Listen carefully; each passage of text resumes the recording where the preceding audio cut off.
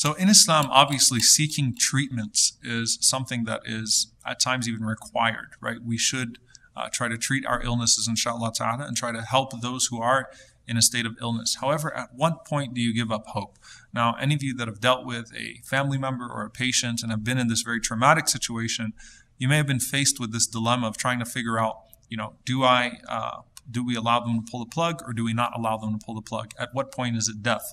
In the case of my mother, may Allah have mercy on her, for example, brain death, is ruled as death according to most of the fiqh bodies that are there today. So brain death would at that point allow for a person to let that person go peacefully, let the rest of their organs go peacefully.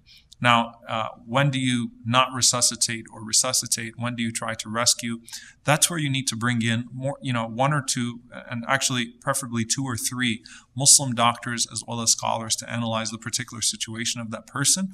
And if there is hope in that person being cured, then inshallah ta'ala you make every effort. However, if the prolonging is only delaying the inevitable, or what seems to be the inevitable from an expert perspective, then you are not obligated to keep that there.